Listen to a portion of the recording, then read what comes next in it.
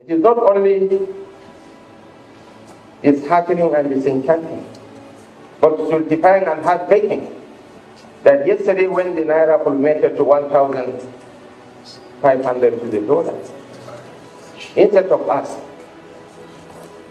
to coalesce into a single force and salvage our nation's economy, sadly, some clowns are celebrating on Twitter about impending implosion of the Nigerian economy.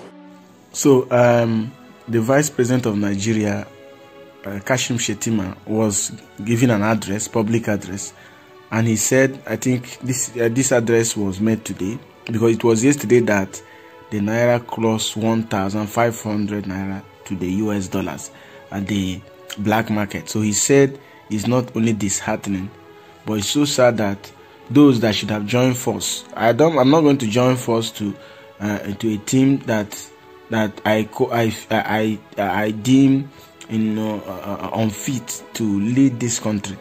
So he said that we are supposed to join force to make the Naira work. How are we going to make it work?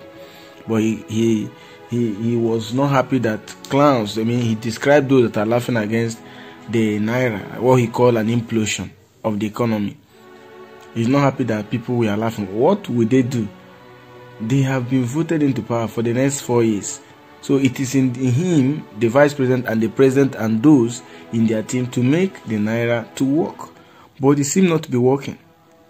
Last year, I think December, Tinubu said that he has projected, or not even projected, or pegged the Naira to trade at 700 and something Naira to the dollar. But reverse is now the case. Naira is 1,510 or 520 in some cases, in some places, to the dollars.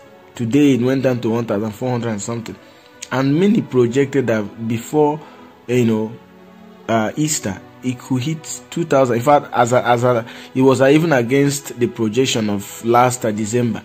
Many projected that before December it could hit 2,000, and then they were able to manage that.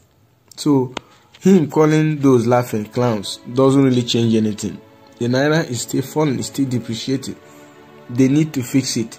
Who are those that he is calling to join force to make the economy work, to make the Naira to appreciate? Who are those people? They have more than qualified professionals in their team.